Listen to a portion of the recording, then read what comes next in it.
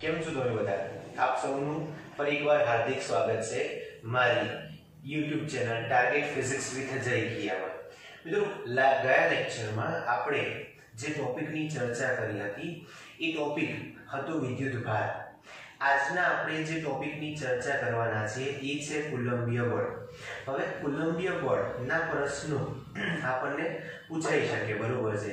તો એ પ્રશ્નો કેવી રીતે પૂછાઈ શકે, એમાં કઈ કઈ વસ્તુનું ધ્યાન રાખવાનું, અથવા તો પ્રશ્નોમાં બેઝિક કયા કયા સૂત્રોનો ઉલ્લેખ થશે, એ બધી જ ચર્ચા આપણે આજના લેક્ચરમાં કરવાના છીએ. તો મિત્રો, આજનો આપણો જે ટોપિક છે એ ટોપિકનું નામ છે કુલંબીય બળ.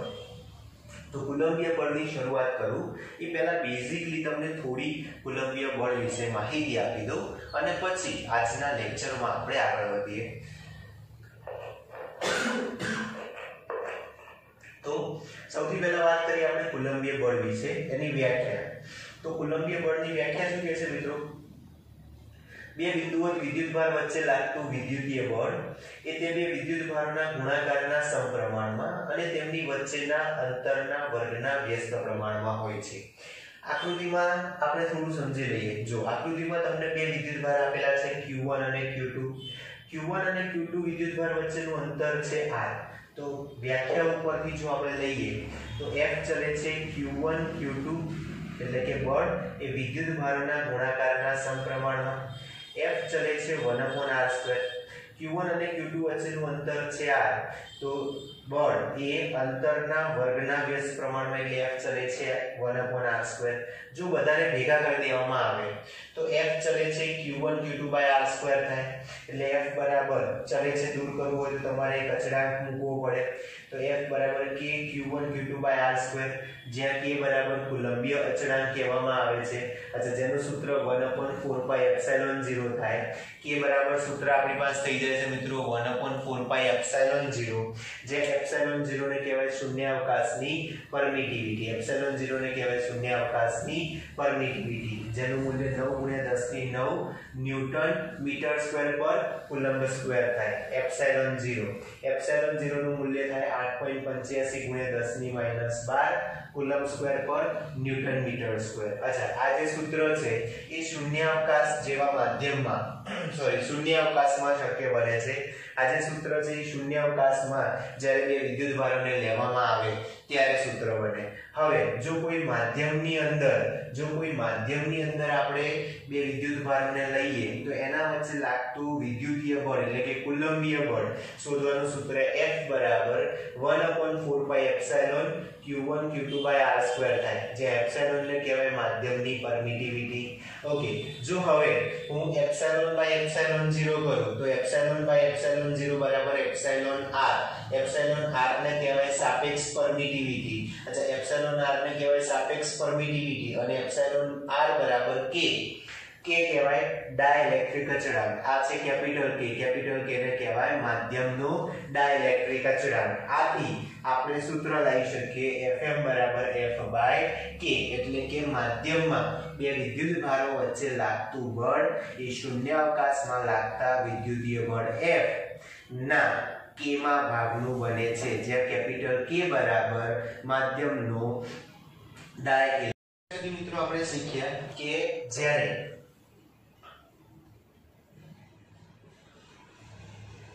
બે વિદ્યુતભારો વચ્ચે k જેટલો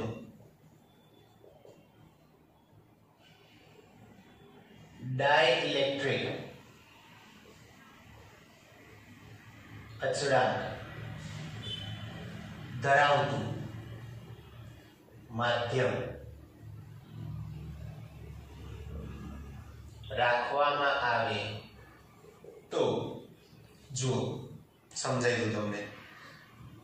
દાખલા તરીકે આ તમારો વિદ્યુતભાર Q1 છે,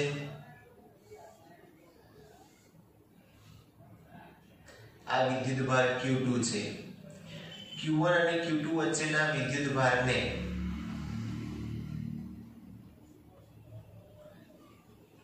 Q1 અને Q2 વિદ્યુતભાર વચ્ચે આપણે સંપૂર્ણપણે k જેટલો ડાઇલેક્ટ્રિક અચળાંક ધરાવતું માધ્યમ રાખીએ તો લાગતું બળ Fm એ શૂન્યાવકાશમાં લાગતા બળ F ના K માં ભાગનું બને છે.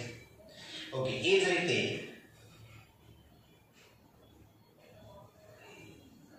આ સંપૂર્ણપણે જ્યારે વચ્ચેના ભાગમાં સંપૂર્ણપણે ડાઇલેક્ટ્રિક માધ્યમ આવ્યું હોય ત્યારે, જ્યારે Q1 અને Q2 વિદ્યુતભાર વચ્ચેના માધ્યમમાં T જાડાઈ અને K જેટલો ડાઇલેક્ટ્રિક અચળાંક ધરાવતું માધ્યમ રાખવામાં આવે ત્યારે, સમજો મિત્રો, આ રીતે આપણી પાસે એક વિદ્યુતભાર Q1 છે, બીજો વિદ્યુતભાર Q2 છે. હવે બંનેની વચ્ચે આપણે એક T જાડાઈનું, બરાબર, Q1 અને Q2 વચ્ચેનું અંતર ધારો કે r છે.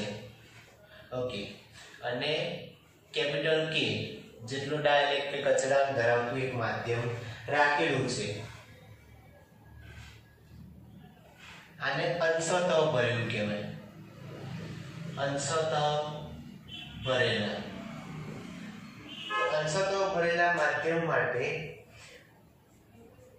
લાગતું બળ શોધવાનું સૂત્ર F બરાબર K Q1 Q2 છેદમાં R minus T plus T root K નો સ્ક્વેર. આ તમારી પાસે મિત્રો સૂત્ર થઈ જાય અંશતઃ ભરેલા માધ્યમમાં બે વિદ્યુતભારો વચ્ચે લાગતા વિદ્યુતીય બળ શોધવાનું આ સૂત્ર થઈ જાય મિત્રો. હવે મિત્રો આપણે વાત કરશું કુલમ્બના નિયમના સદિશ સ્વરૂપ વિશે. હવે જે આપણે વાત કરવાના છીએ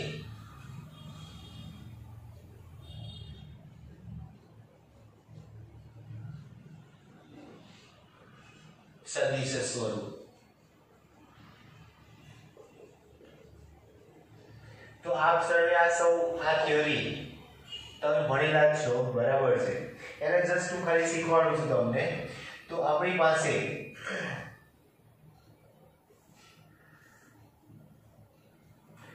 ધારો કે આ રીતે x, આ રીતે y, આ રીતે z, ત્રિપરિમાણમાં કોઈ એક જેનું કેન્દ્ર O છે, O થી R1 જેટલા સ્થાન ધરાવતા અંતરે વિદ્યુતભાર Q1, R2 જેટલા સ્થાન ધરાવતા અંતરે વિદ્યુતભાર Q2 આવેલા છે. Q1 થી Q2 સુધીનું અંતરને આપણે જો R21 વડે દર્શાવીએ તો આ F12 આ F21, બરોબર છે. Q1 વિદ્યુતભાર પર Q2 વિદ્યુતભાર વડે લાગતું બળ F12 વડે દર્શાવાય is equal to K Q1 Q2 upon R1 minus R2 નો ઘન R1 minus R2. તો મિત્રો આ તમારું મૂલ્ય દર્શાવે છે અને આ તમારી દિશા દર્શાવે છે. માનાંક કર્યો તો માનાંકનો મતલબ થાય મૂલ્ય દર્શાવવું, બરોબર છે. તો આ F12 થઈ ગયું Q1 વિદ્યુતભાર પર Q2 વિદ્યુતભાર વડે લાગતું બળ. એ જ રીતે Q2 વિદ્યુતભાર પર Q1 વિદ્યુતભાર વડે લાગતું બળ જો આપણે ચર્ચા કરીએ તો એનું સૂત્ર થઈ જાય મિત્રો F21 બરાબર K Q1 Q2 upon R2 minus R1 નો ઘન R2 minus R1.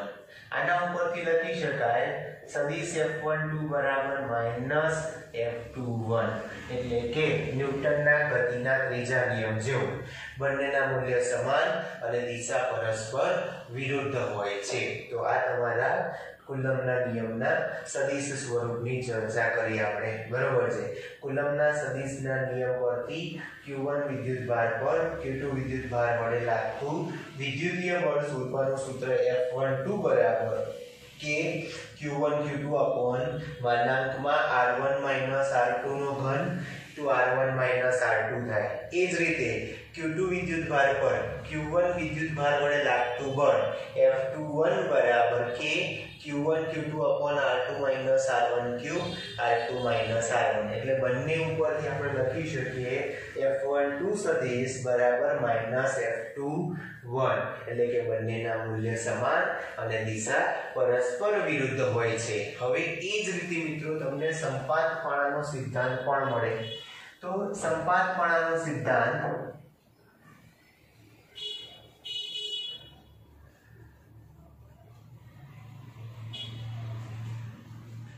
સંપાતપણાના સિદ્ધાંત અનુસાર કોઈ પણ એક વિદ્યુતભાર પર લાગતું કોઈ પણ એક વિદ્યુતભાર પર બાકી બધા વિદ્યુતભારો વડે લાગતું વિદ્યુતીય બળ એ દરેક વડે લાગતા વિદ્યુતીય બળના સદિશ સરવાળા જેટલું હોય છે. દાખલા તરીકે મારી પાસે Q1 Q2 Q3 Q4 Q5 Q6 આવા 6 અલગ અલગ વિદ્યુતભાર છે. એમાં Q1 પર લાગતું કુલ બળ આપણે શોધવું છે. તો Q1 પર લાગતું કુલ બળ F1 બરાબર વિદ્યુતભાર 2 વડે વિદ્યુતભાર 1 પર લાગતું બળ, વિદ્યુતભાર 3 વડે વિદ્યુતભાર 1 પર લાગતું બળ, વિદ્યુતભાર 4 વડે 1 પર લાગતું બળ, 5 વડે 1 પર લાગતું બળ અને 6 વડે 1 પર લાગતું બળ દ્વારા આપી શકાય. જેનું સૂત્ર કે Q1 Q2 છેદમાં R1 R2 નો ઘન R1 R2 એ જ રીતે પ્લસ કે Q1 Q3 R1 R3 નો ઘન R1 R3 plus up to plus. જો આ રીતે જ આપણે આગળ વધીએ તો કે Q1 Q6 upon R1 R6 નો ઘન R1 R6. તો આ રીતે સંપાતપણાનો નિયમ આવે છે. સંપાતપણાનો નિયમ એ કોઈ એક વિદ્યુતભાર પર બાકી બધા વિદ્યુતભાર પડે લાગતું કુલ બળ શોધવાનું સૂત્ર આપે છે. આ એનું સમીકરણ. હવે વિદ્યાર્થી મિત્રો આપણે જે બળ શોધ્યું એનો અંતર સાથેનો સંબંધ દર્શાવતો આલેખ સમજાવવો અનિવાર્ય છે. તો F વિરુદ્ધ જે તમારો આલેખ મળશે, F વિરુદ્ધ R નો જે તમને આલેખ મળશે એ કંઈક આ રીતે F ચલે છે 1/r² મુજબ મળશે. શરૂઆતમાં અંતર ઓછું હોય ત્યારે બળ પ્રબળ હોય, પણ જેમ જેમ અંતર વધતું જશે એમ બળનું મૂલ્ય ઘટતું જશે. તો આ તમારો F વિરુદ્ધ R નો આલેખ થઈ ગયો. ચલો એ જ પરથી ધારો કે આપણી પાસે F1 અને F2 બળ આવેલા છે. તેમનું પરિણામી બળ F શોધવું છે. બરાબર. તો આપણે પહેલા તો આપણે એની આકૃતિ ઉપરથી સમજી લઈએ. જો મારી પાસે ધારો કે એક વિદ્યુતીય બળ F1 આ રીતે, બીજું વિદ્યુતીય બળ F2 આ રીતે આવેલું છે. અચ્છા, F1 અને F2 વચ્ચેનો ખૂણો ધારો કે θ છે. ઓકે, એ બંનેના લીધે જે અસરકારક બળ મળ્યું F net બરાબર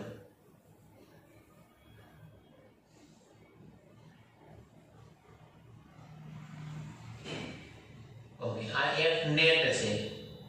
તો F net એ ધારો કે F1 સાથે ખૂણો બનાવ્યો આલ્ફા,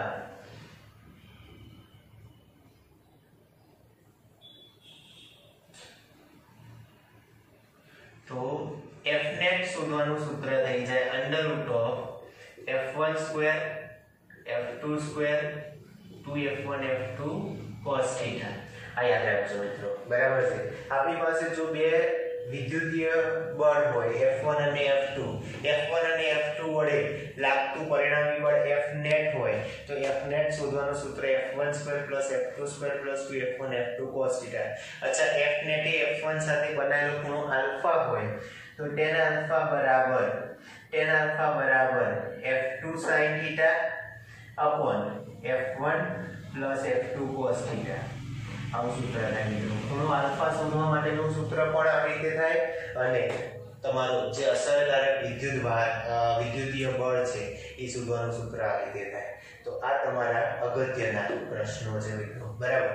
હવે આના પછી આપણે વાત કરીશું બળોના સંતુલન વિશે. તો જ્યારે બળોના સંતુલનની વાત ચાલતી હોય ત્યારે સૌથી પહેલો કિસ્સો લઈશું બે વિજાતીય વિદ્યુતભારોનો.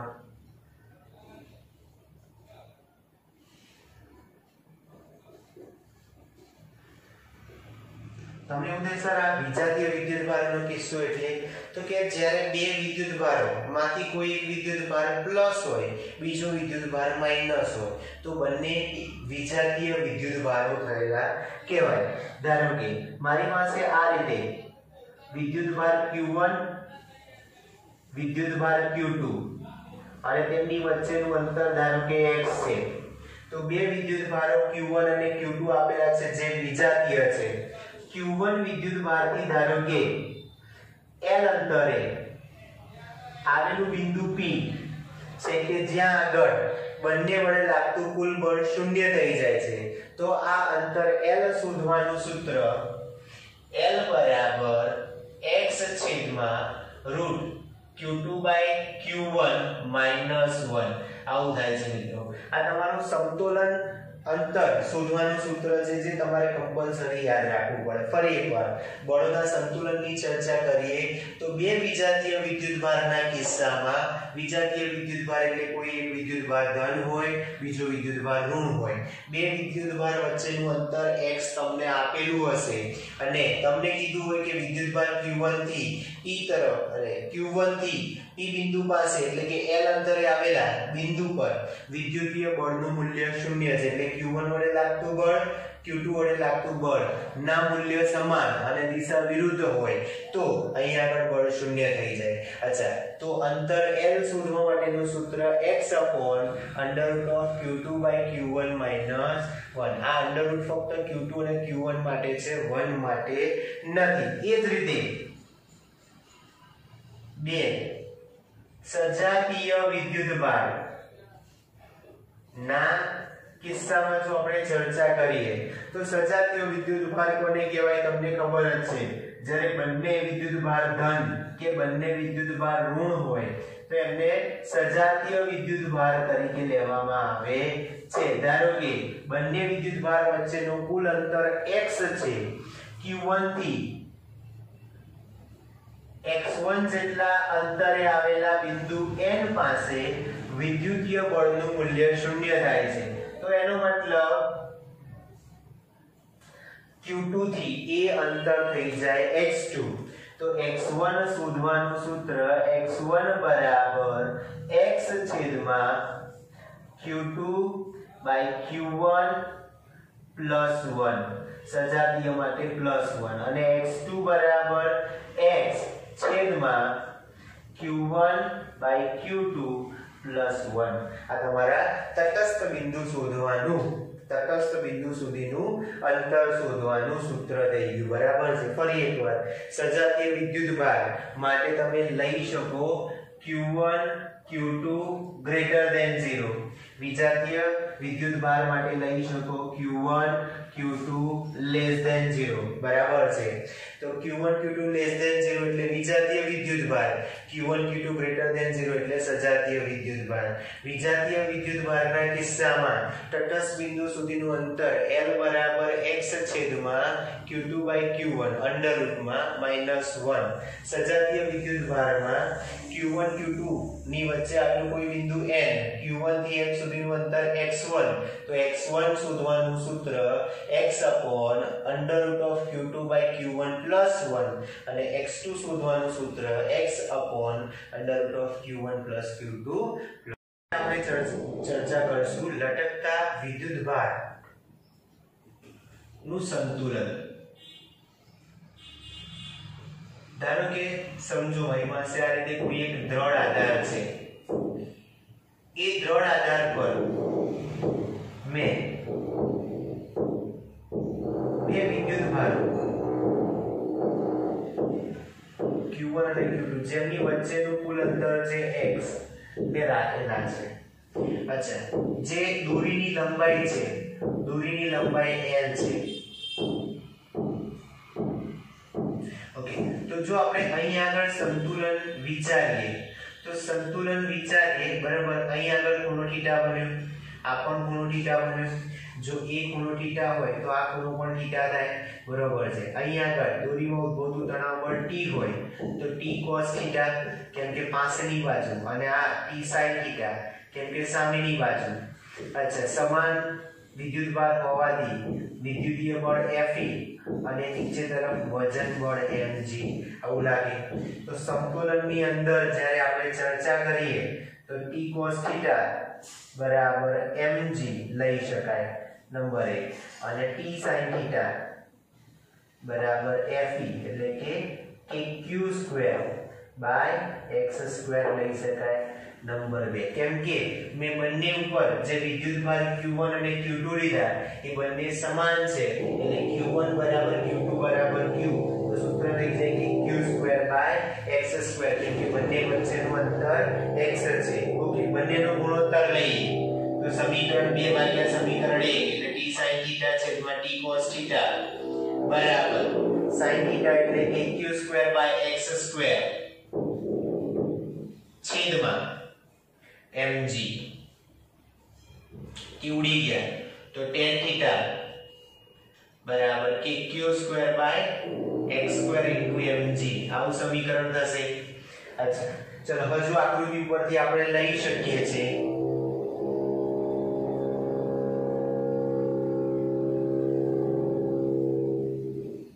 જો ખૂણો θ નાનો હોય તો નાના ખૂણા માટે tan θ is nearly equal to sin θ લઈ શકાય. તો નાના ખૂણા માટે tan θ is equal to sin θ હોવાથી જો અહીંયા આગળ હું sin θ લગાડું તો sin θ બરાબર સામેની બાજુ ભાગ્યા કર્ણ આવું થાય. અચ્છા, સામેની બાજુની જો આપણે ચર્ચા કરતા θ ની સામેની બાજુ કુલ અંતર x છે તો આટલું અંતર x છેદમાં 2 થાય, અને આ જે તમારી લંબાઈ છે એ l છે માટે સામેની બાજુ થાય છે x/2 છેદમાં l એટલે x/2l થઈ જાય. અચ્છા, ચલો આ કિંમત જે sin θ ની છે એ આપણે ઉપરના સમીકરણમાં મૂકી દઈએ તો આપણી પાસે સૂત્ર બને મિત્રો x/2l બરાબર kq² છેદમાં x² mg.